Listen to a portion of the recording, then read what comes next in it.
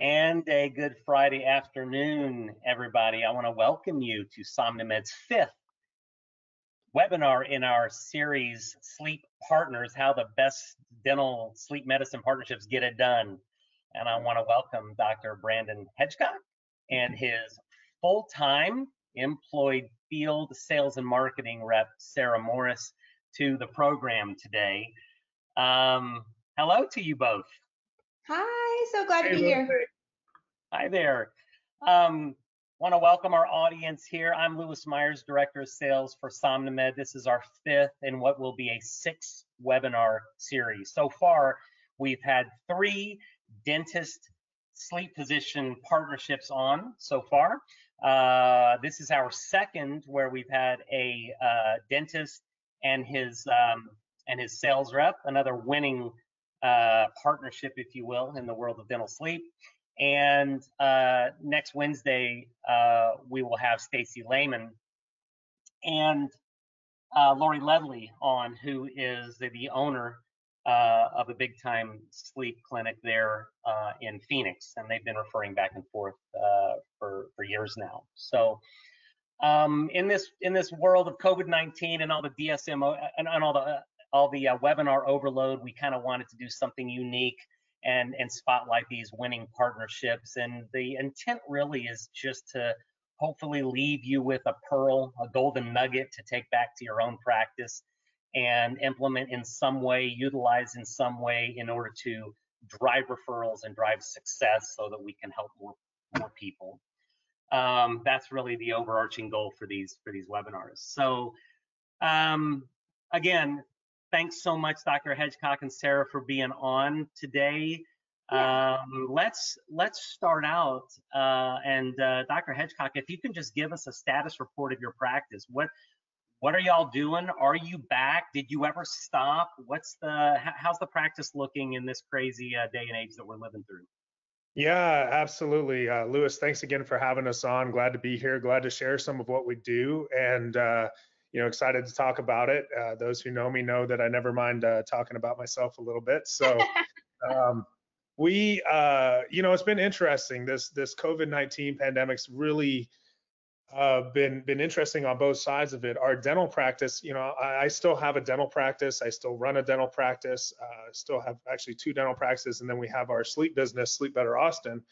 And our dental practice was pretty much shut down. We had about a month and a half of emergency only treatment. So we had to furlough many of our employees, our hygiene and assistants and front desk, and basically we were doing a handful of extractions from dentistry, but our sleep business continued to operate throughout the entire pandemic, if you will, and I think sleep is essential to health and immune function. And in the way that we read our state, and I know every state had a little bit of a different mandate, but the way that our state's mandate looked, we had no problems continuing to see our sleep patients.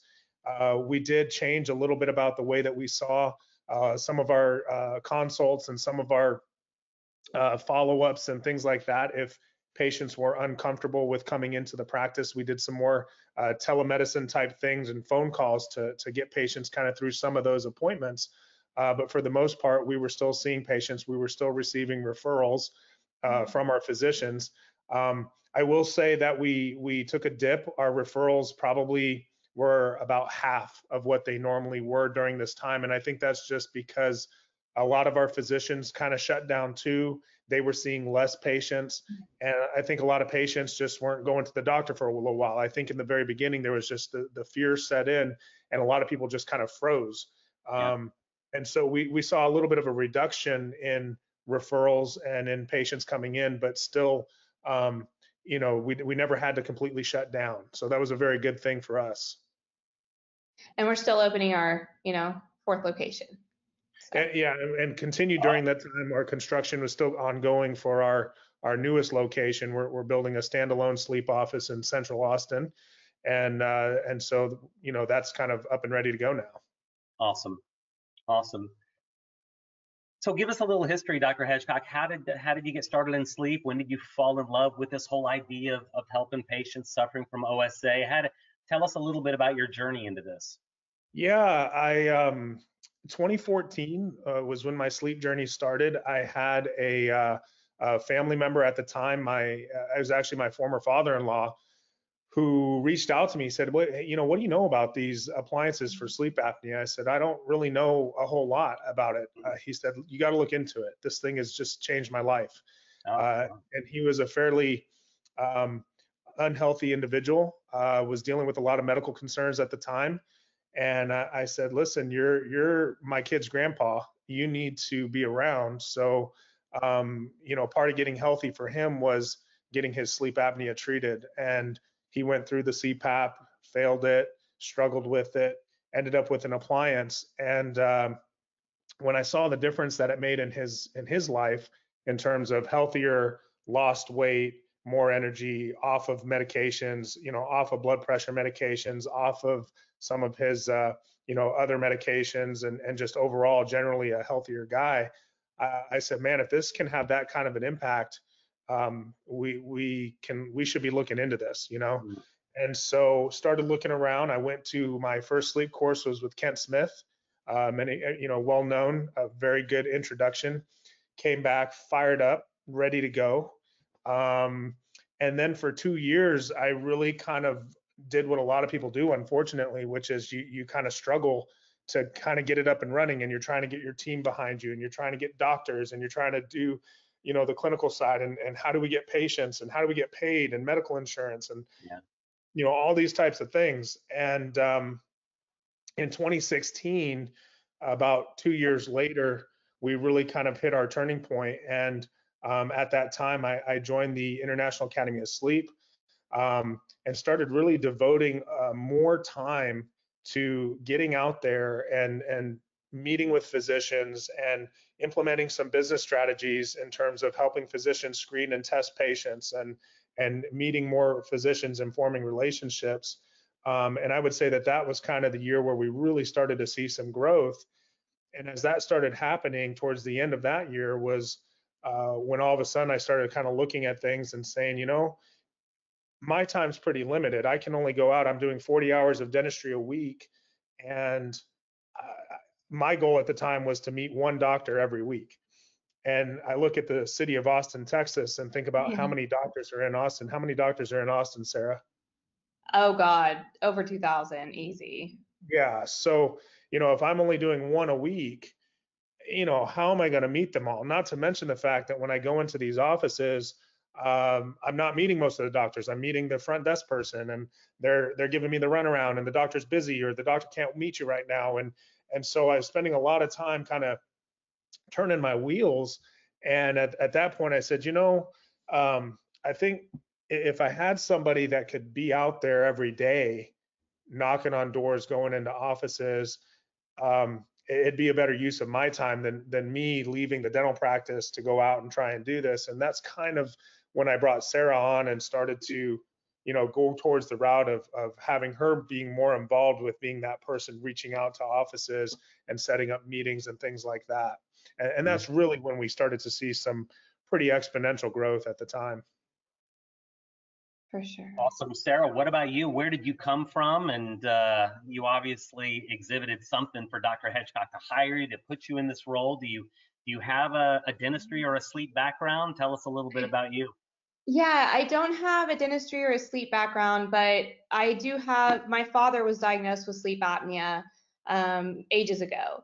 And I saw his struggle for the CPAP, and to even get diagnosed, I physically had to take him to the sleep lab because he was just refusing to sleep anywhere. It's like every other patient, they don't want to go to a sleep lab. They don't, want to do this. And so I physically took him, dropped him off at the sleep lab, made him spend the night there, picked him up the next day, and then, saw him go from a grumpy person, grandfather, falling asleep on the couch, snoring, raising the roof, to a happy, down on the floor with my kids, running around, just a better outlook on life even. And for me to see that in a person really resonated with me. And when I had the opportunity to, help Dr. Hedgecock, I remember telling you, Dr. Hedgecock, I don't know if you remember me saying this, but I was like, I won't let you down, you know, in the interview, because I was just like, I wanted the job so bad, but I didn't want to seem super desperate. So I just remember saying, look, if you hire me, I won't let you down. And, you know, the rest is history, in my opinion. Do you have a sales background? Do what? Do you have a sales background? I do. So I'm sorry. So yes, I definitely have a sales background. I'm Sandler trained. I've worked with LSO. It's a local shipping company. I've been in sales at least 20 years. And yeah, Sandler definitely changed my whole, you know, just my whole sales process. So I highly recommend it. So. Dr. Hedgecock, what were you going to say? Sorry. Yeah, no, Sarah had a sales background, but it had nothing to do with medicine. It had nothing to do with dentistry, had nothing to do with sleep. I mean, literally, we had to teach her. She knew what she knew about her dad and sleep, but we had to teach her everything about the sleep process and oral appliances and you know, the research behind it and, you know, all that kind of stuff. And, you know, what you find out is that good salespeople, you can sell anything that you give them. It's kind of like that, you know, Leonardo DiCaprio movie, and he's like, sell me this pen, you know. And so there's, if you find the right person with the right motivation, you teach them what they need to sell and they can sell it. No doubt. No doubt. You know, we had Dr. Kent Smith and Mike Ring, his Sarah and his practice on just last week. Mike's got 25 years in the sleep business. He's obviously very successful helping Kent drive his business. Sarah, you don't come from that background at all, and yet, you know, you're kicking butt for sleep adderosity. You just got to find the right person. I believe in the treatment, and I believe in the business, and I'm very passionate about it. And I know that we help so many people, and that's like right in my wheelhouse. So yeah, I love that. Let's talk a little bit about how, and the how is, how have you been successful? What key practices do you hit up when you head out there? Pulmonology, ENT, are you seem to be having better luck with just your general practice, family practitioners, whatever? So family practice some, but it's going to mostly be for our organic referrals, ENTs, pulmonologists, neurologists, who else?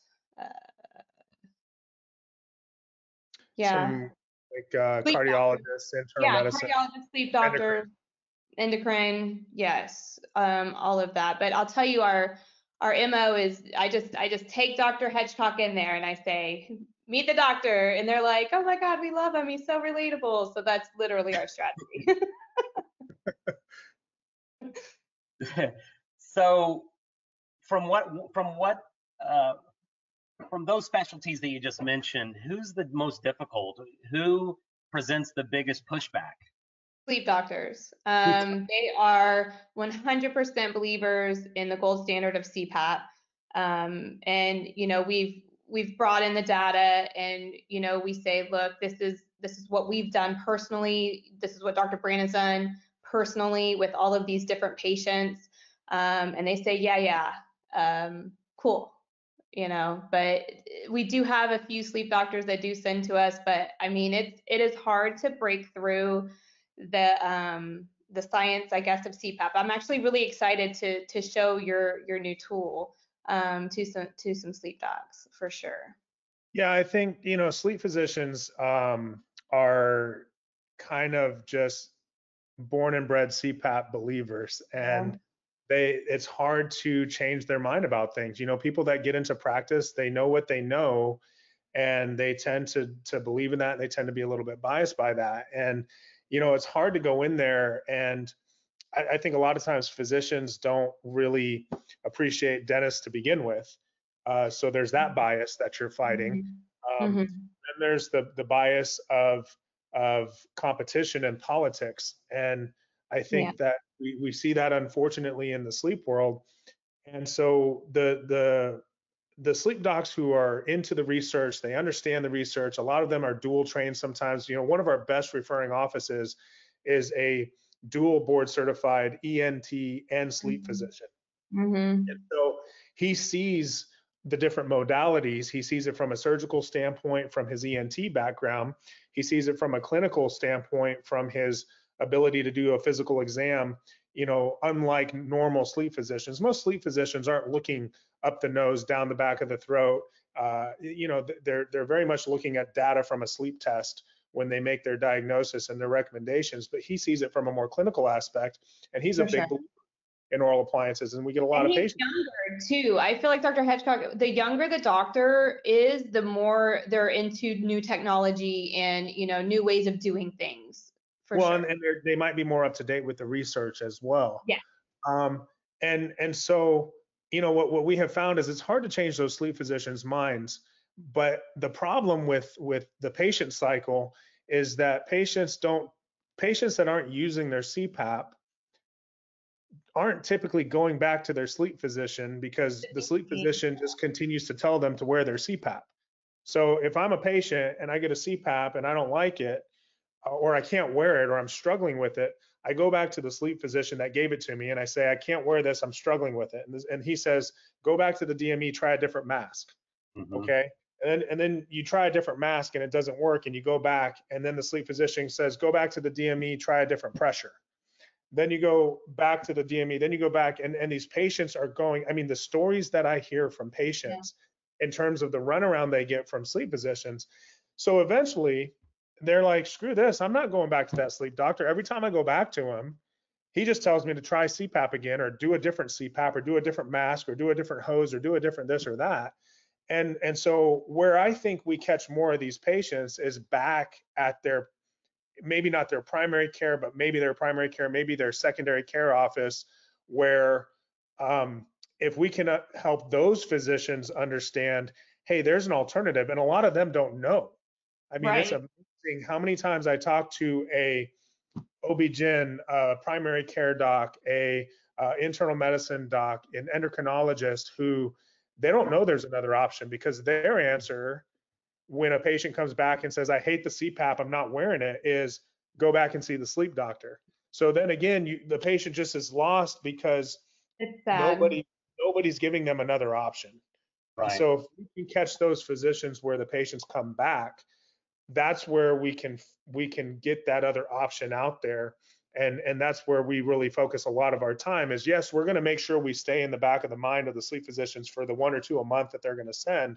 Right. But we want those other doctors that see the patient more frequently to know that this is an option, know that it works, know that it exists, know that it's affordable, know that we have an option for them. And that's where Sarah spends a lot of her time. For sure. It's educating every physician I'm in contact with. Yeah, Sarah, a minute ago you had mentioned our tool, and I just want to give just a quick 30-second snapshot on what you meant by that. Yeah. So SomnoMed has a new program called the Effectiveness Equation. I took you, Sarah, through this just a couple of days ago and kind of let you play with it and kind of let you see it. The Effectiveness Equation is basically it's a high-quality professional tool to use with physicians to explain the clinical proof behind oral appliance therapy relative to CPAP. And it's built upon the premise that effectiveness equals efficacy, but times compliance. And yes, CPAP might be the gold standard, but it's not the gold standard when it comes to compliance. And the effectiveness equation is built around all of the existing and published peer-reviewed data out there. But it just puts it together in this really cool little presentation format. And Sarah's going to have a copy of it to take out to the masses and give physicians in that greater Austin area an opportunity to perhaps look at these 2 treatments in a bit of a different light. At least that's the goal anyway. The data's not new. There's not a lot that's new out there as far as published data, really. It's well documented, all this stuff, but it helps us present it in a new way. I'm excited about it. Yeah, you'll have access to that. Sarah, you're out banging on doors all day, and you're not always with Dr. Hedgecock because he's running a busy dental practice as well. Right. What are you finding works for you as far as how to get back, how to get past that gatekeeper? What works well? So just obviously being very not nice, and walking in, if there's like people that are like patients, you have to obviously wait your turn, and just trying to, the whole point of me going in to these offices is I want to try to set a lunch up with them and get in front of the doctor. Okay. So a lot of times I'll just walk in and say, hey, what, if it's a sleep office, sleep doctor, I'll say, my name is Sarah, I'm with Sleep Better Austin. What do you all do with your patients who are non-CPAP compliant? The person at the front desk never knows. They're like, oh yeah, I'm not sure. We just send them to the DME. The DME handles all of that. Yeah, whatever the answer is, I don't care. I just want to basically get in front of the doctor to let them know that there is another option for treatment if they do have non-compliant CPAP patients. And I want to do it in a very non-threatening way. I want to do it as, we're just here to help. If you have patients that are struggling, let us help them. And that's it. That's all I say. And then I set up a lunch or a 15-minute conversation, or a webinar at this point, like whatever it takes, and get Dr. Brandon or one of our, Dr. Kerr, or Dr. Edmonds in front of that physician, just to talk about how we can help their patients, because it's got to be frustrating for them too, the same patients coming back, not being able to wear their CPAP, and they're frustrated, and they're like, I came to you for help, doc, and like, I'm still feeling this way. And so being able to say, okay, we've exhausted all options, with this CPAP, here's what I want you to try to do. The biggest thing that they'll hear from, the patient will hear from their doctor, like the biggest thing that I feel like the physicians have an issue with as far as oral appliances go is the price. So I think it's important that, you give options to the patients to be able to pay. Dr. Brandon doesn't mind being the bank, pay what you can, every month to us. We're here to help, and saying that in front of patients or in front of doctors, and also saying that, we take Medicare, it makes us totally look like we really are there to help. We're not just money hungry dentists, we're actually here to help. So I love that Dr. Brandon does that. Well, I think that getting in front of the doctor is kind of the main point of this, and getting past the gatekeeper for a lot of reps is sometimes a challenge, because all the reps that are typically going in are selling something. They want the doctor to buy something. They want the doctor to use their product. They want the doctor, all this kind of stuff. And so for us, I think it's a little bit different, because our message is a little bit different. It's not, hey, I'm here to sell you something. I'm here to sell your doctor something. I'm here to get your doctor to buy my product or use my service, or anything like that. It really is, hey, we have something that can help your patients, and we just want to be a resource for you. And also, as Sarah's a representative for me. And so when she's going, hey, I work with Sleep Better Austin and Dr. Hedgecock, and Dr. Hedgecock would really like to meet Dr. Smith or Dr. So-and-so. How can we make that happen? Can we do a lunch? Can we do a breakfast? Can we do a happy hour? Can we do a dinner? Can we do, can he just come by? Some docs don't want to do a lunch. They don't want to do, so it's not always the same. It's right. whatever it takes to meet that doctor. And we've done 7 a.m. before they start clinic for 5 minutes in the hallway. And then we've done Perry's Steakhouse at 8:30 at night with whiskey and a great dinner, and then we've done everything in between. And so whatever it takes to meet the doctor. And I think that going in with that kind of mentality helps, because we're really not selling anything. We're there to introduce ourselves and be a resource. But I also think that, the other part of that is that Sarah's not mentioning is, yes, we want to get in front of the doctor, but I'll tell you, way more important than the doctor is the whole knowing and understanding, because the doctor oftentimes is like, make a referral, but the person who makes the referral is the nurse or the PA or the medical assistant or the referral coordinator, or those people. So it's not just like, hey, we go in one time, we meet the doctor, we tell them what we can do. It's, hey, we're going to stop in and we're going to check in on you. We're going to make sure you have business cards. We're going to make sure you have referral pads. We're going to make sure you remember us. We're going to make sure if you've got hired a new person that they know about us. And we're going to know everybody's name and everybody's face and everybody's dog's name and everybody's kid's name, Where are and you vacationing this year? Yeah. all that Everything. stuff, because it's a relationship that we're trying to build. It's not just a one-off introduction. It's really that relationship that should be ongoing. Sure. Do you offer to put the doc and or staff members into treatment? All the time. Oh, that's a Yeah. super great question, Lewis. Yeah, we definitely offer any of the physicians that we come across who, you know, in the midst of our conversation say that they're struggling with CPAP. Dr. Brandon absolutely offers them a free appliance. Yeah, of course. Yeah, one of our top referring nurses, we treated her husband early on. She was a nurse practitioner, and her husband came in, and we made him an appliance at no charge because of the relationship. He And still she talks was, about that. yeah, she was still happy Yeah. Sleep. with him sleeping better and her sleeping better because he's no longer snoring. That, you know, Yeah. all of a sudden she's a believer now, and she's sending us, you know, 5 patients a month because of that. So that's always key. That was really a point that got accentuated on webinar number 1 with Dr. David Schwartz and Dr. Andrew Mouton was yeah, the sleep docs are really important, but the staff is so critically important in this entire process, and oftentimes they're overlooked, So true. and that needs to stop, right? They are really, really important.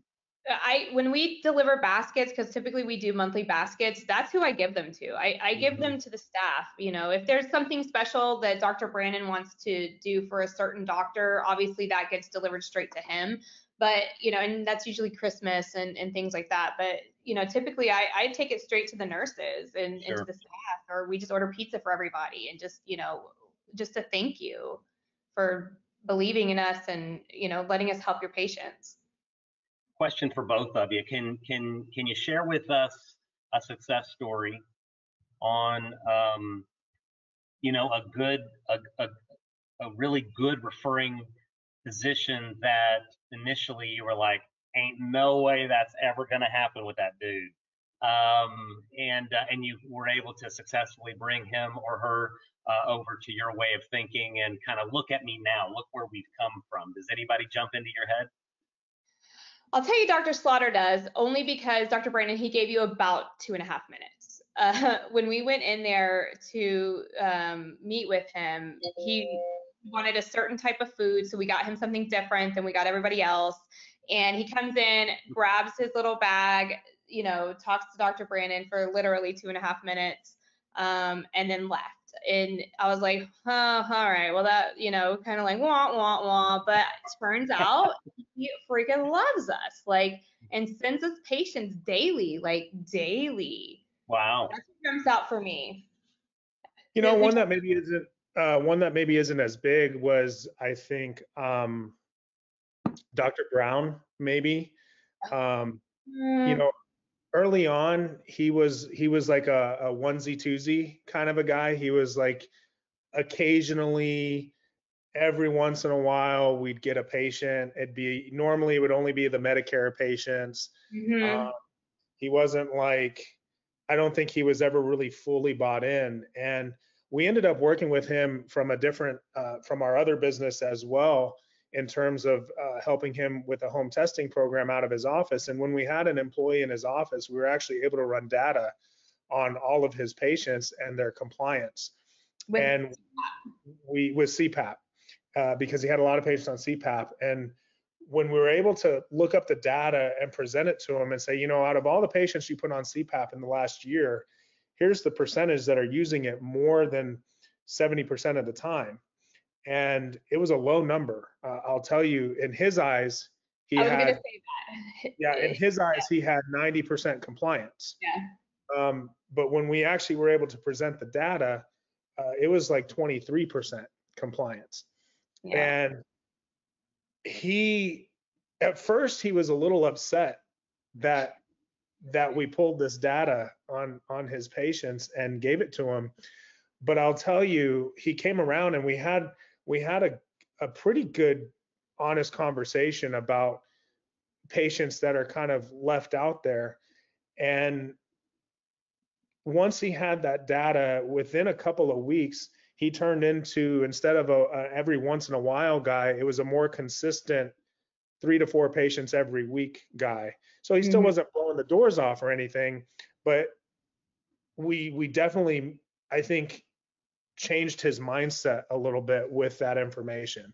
Now, most people won't have access to that data of their doctors, so that's a little bit of a different scenario, but being able to kind of help and show any type of data can help with some physicians. Here's a sleep doc who allowed you to mine his database, his patients. If only they would all allow us to do that, right? Because they would probably be shocked at what reality is versus what they think is reality. And even to kind of pick at that scab a little more, how was he defining, or even how were you defining a successful CPAP user? A lot of the literature defines this as 4 hours of use per night, which we all know is completely ridiculous. Yeah. That's the number you were using? So that's the number we were using because that's their gold standard is 70%, 4 hours a night, 70% of the night. So 4 hours a night, 4 nights a week. We all know that's not enough. If they're not using it every night, they're not getting a benefit from it. But that's the number we used for CPAP. But still there's that, so many sleep physicians are so caught on AHI that's all they look at. And so that's, you've got to kind of help them get past that. And we actually put the data together to show, well, if they only wore it 2 hours and they slept 8 hours, here's what their AHI was, and that might be what your tool shows. It does. It's exactly what it does. Really, really interesting. Yeah, AHI over 8 hours instead of just looking at the first 4 hours of the night. That's precisely right. Sarah, when you and I were on the phone the other day, you had mentioned this this urologist in Austin. That's a really, really good referral source. I think that the specialty of urology might get overlooked a lot. And it shouldn't, because we all know nocturia, erectile dysfunction, all these things are issues associated with OSA. How did that unique referral source come to be? Well, we did the screening program in his office. And so we started screening all of his patients to distribute home sleep tests. And as soon as we did that, he just had all these patients that obviously needed to be treated. And so some go to CPAP and some go to oral appliances. Yeah, and I'll touch on that because Sarah, we had that relationship started a little bit before Sarah came on board. Their main PA, who heads up their men's health program, was a patient of ours, a dental patient of ours, and my partner, Dr. Kerr, was a patient of theirs. He was being treated for low T, and they have a testosterone program and a men's health program where they're looking at ED and low T and all that kind of stuff. And we treated him with an oral appliance. He got tested, Dustin got tested, and we made an oral appliance for him. So again, it was like one of those things where he saw it. But what they were seeing prior to really utilizing us and looking at sleep apnea was they were seeing a lot of low T patients where they were treating their low T, but they weren't necessarily getting better in terms of symptoms. So if, a lot of patients go in, men, I think I'm fatigued, I'm tired, I don't have energy, low sex drive, all these things. It's low T, it's low T, it's low T. Well, you start treating their T, you start the injections or the pellets or whatever, you draw their blood, their testosterone's fine, their testosterone levels are up, but they're still tired, they're still lacking energy, they're still not they're still groggy in the mornings, and it's because they're still not sleeping. And so when they kind of saw that, they started to see that this really was a component of successful testosterone therapy was also improving the patient's sleep. And that's where it started. And then from there, it spread to the ED and the nocturia and, the other things that he sees in his practice as well. Awesome. I just want to point out to the audience real quick, guys, if you have a question, please type it into the question box on your screen. We do have a couple of awesome questions here that we'll get to in just a minute. Sarah, I want to just ask you one more question. Kind of when you're getting out there and you're calling on, what do you find works as far as a powerful leave behind? If you're unable, if you can't get back and see the doc, what works for you? Do you have a packet already put together? How does that work? Because we all know that we all want to leave something behind. My sales team certainly wants to leave something behind as well. What works for you? So we have a basically meet the office type of flyer is what I do for when I very first walk into an office. And it basically just talks about our office, the type of insurances we take, about the docs and things like that. So that's what I leave at the front when I first walk in. And then when we have a lunch or we have a meeting, I leave our prescription pads as well as what we call rack cards.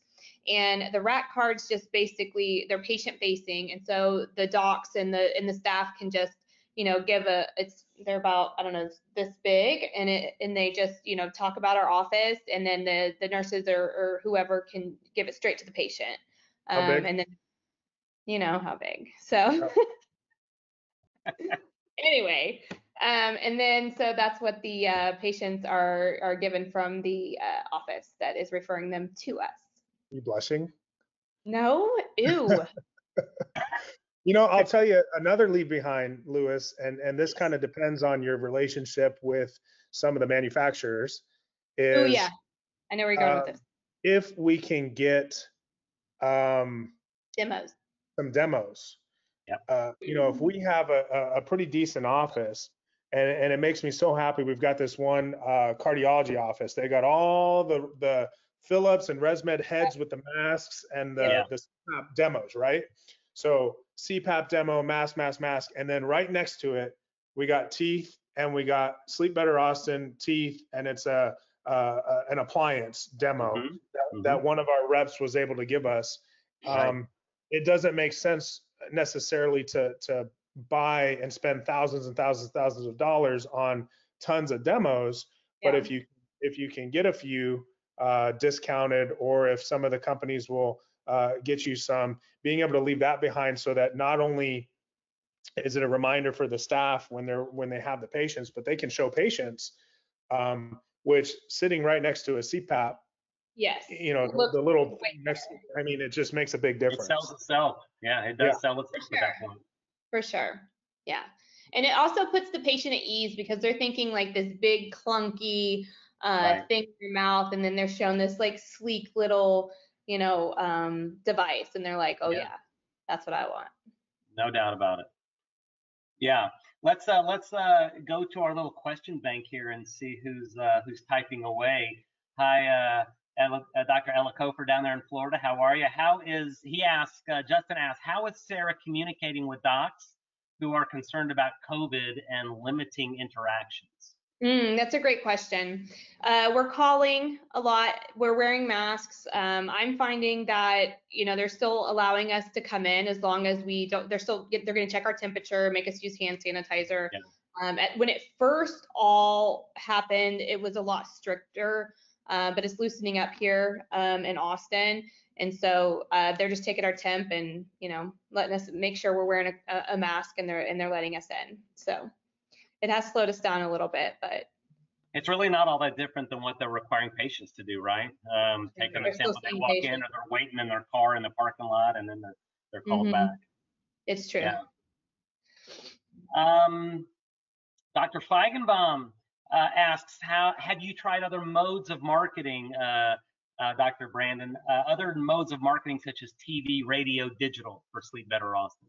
Absolutely. We've done mailers, we've done digital marketing, we've done radio marketing, we've done we haven't, I don't think we've done any billboards or anything like that, but we've done we've done pretty much every avenue out there that you can think of, between Google AdWords, Facebook, radio, SEO, and even some mailing campaigns and print, some print. We've done some newspaper things and stuff like that, all with limited success. And I think what happens you know, there's so many steps when you start dealing with external marketing to patients. There's so many steps, you know. So if you do marketing and you reach a patient directly, the patient calls. Well, now we've got to You don't have a know, diagnosis. Yeah. have you been diagnosed? One, Yeah. when was your sleep test? Two, how long ago was it? Three, where did you get it? Four, is your doctor going to prescribe an oral appliance? Because we need a doctor. So many hurdles. Yeah. So now we've got the patient, but there's a lot of legwork that goes into actually getting that patient, getting all the documentation we need to actually get that patient treated. And when you're doing that much legwork, there's a lot of places where patients can fall through the cracks. And so, you know, we never saw a huge return on that kind of marketing. Yes, there's some return. Yes, we do reach patients. But when patients are coming directly from the physician, we have everything they need. They've had their test, they have their diagnosis, we have their prescription. So we're able to get those patients in and moving and going faster. I'll tell you, I was very disappointed in the radio marketing when we did that for a while. It was just, there wasn't a whole lot of return on it. And really expensive. And very expensive. Yeah. And it's amazing because we do radio marketing for implants and our cosmetic dentistry, and it's huge. I mean, we do great with it for dentistry. But when we did it for sleep, we just didn't see the same amount.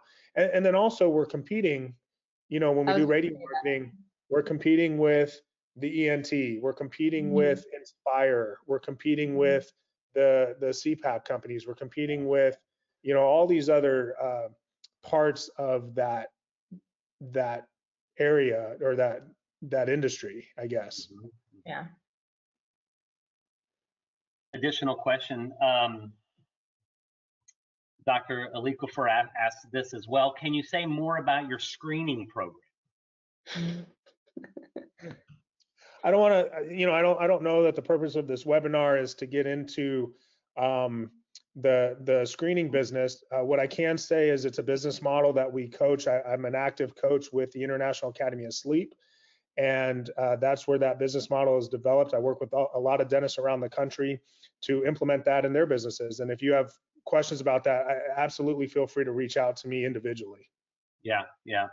And this might be one of those questions as well. Also, can you speak about incentives that you provide to Sarah in order to keep her motivated?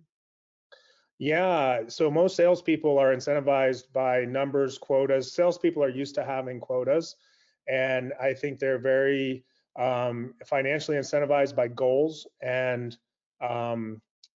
compensation. So, you know, we've got some different things that we do. We've done different things over time in terms of numbers of referrals and then numbers of appliances that come from those referrals and hitting certain metrics. And when you hit certain metrics, then there's certain bonuses that come in from that, along with team bonuses. And we incentivize all my team.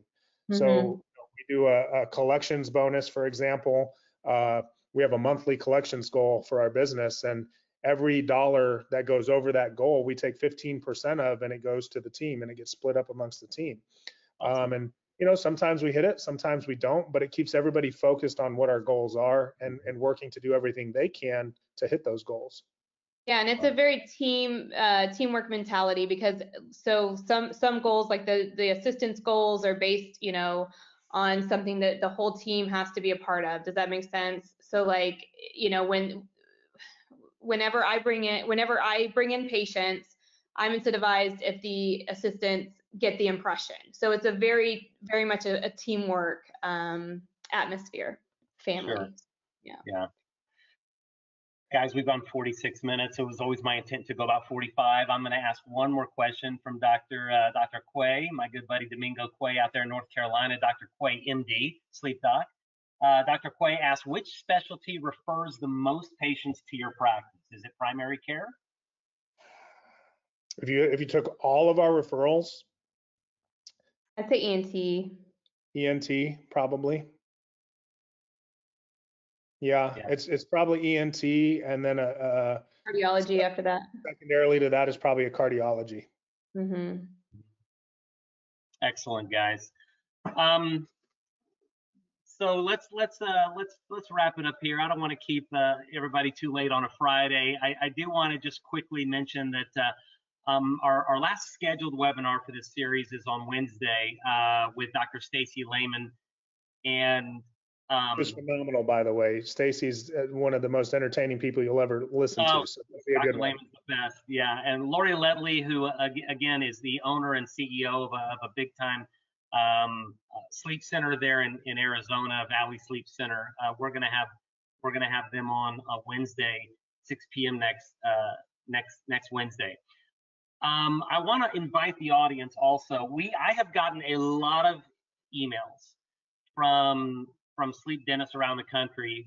Number one, saying, I want to be on the webinar. I've got a great doc, and he or she would love to do this. Can I do it? I'd love to do it. And then I've also got emails saying, have you thought about bringing this partner on with me? I've got a unique relationship with this person or that person. If you want to see us do more of these webinars, I'm more than happy to. I love this interaction. I'd like to invite you to email me direct, L Myers, that's LMEYERS @somnomed.com. Feel free to email me with your ideas, with your feedback, critical or supportive. I'm open to all feedback, and it is welcome. Dr. Hedgecock, Sarah, I cannot thank you guys enough for being on. It is my hope that our audience are going to take home something of value from the time we spent together today. You're running an incredible practice there in Austin, helping a lot of people, and a lot can be learned from your expertise. And I thank you very, very much. Thank you for having us. Fun and easy. Time flew.